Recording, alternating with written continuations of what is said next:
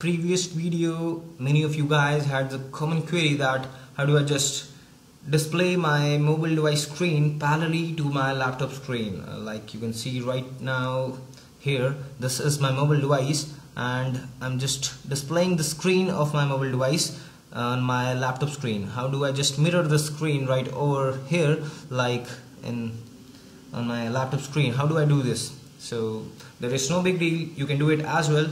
But you really need to watch this video first. So let's see. So for this thing you need to install an app on your Android device and your laptop, on both the devices, and the app is Mobizen.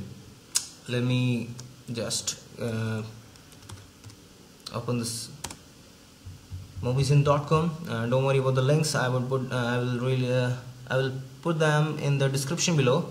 Don't worry about the links. The connection is quite slow.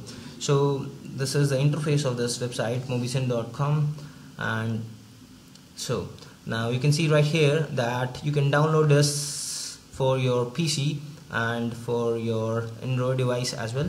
Now when I click on download, it would download this thing, and I would cancel this download because I have downloaded it prior to this video. So when I download it, you go about installing the software to your PC, and once the installation is finished, you would just find the shortcut out there on your desktop, or in case you haven't put that on your desktop, you can search Mobizen and you would simply get this desktop app. Now go about opening this app.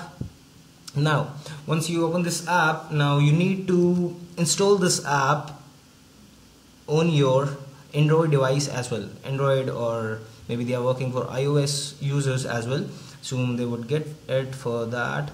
So now once you install this Mobizen app, now let me show you my Mobizen app on my device. This is my device. Let me open this thing.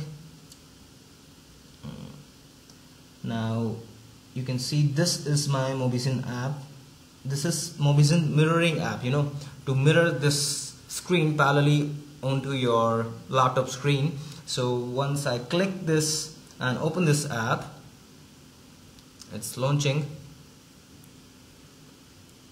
It would ask me to connect. Yeah, it's as I've connected this to my PC prior to this video, so it won't be there for you. It would ask you to sign in, and you can put your email ID, and it would ask you to set a password. Then you can go about setting your password, and once you set the password, it would ask you that it's gonna generate a code. You're gonna add that code and you're done.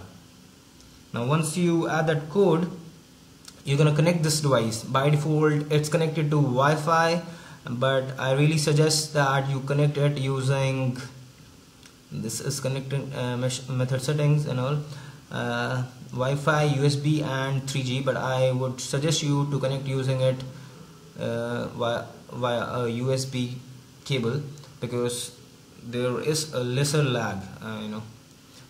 That's all about my experience. You can try it from your Wi-Fi connection as well, but once you do so and everything is done, now you can directly jump to your mobile device and just see the screen. Let me see, I can see everything.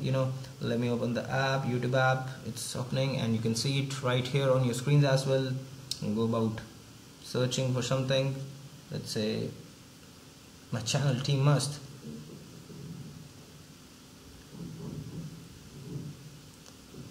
Searching, you can see that on your screens as well. Go about opening it, and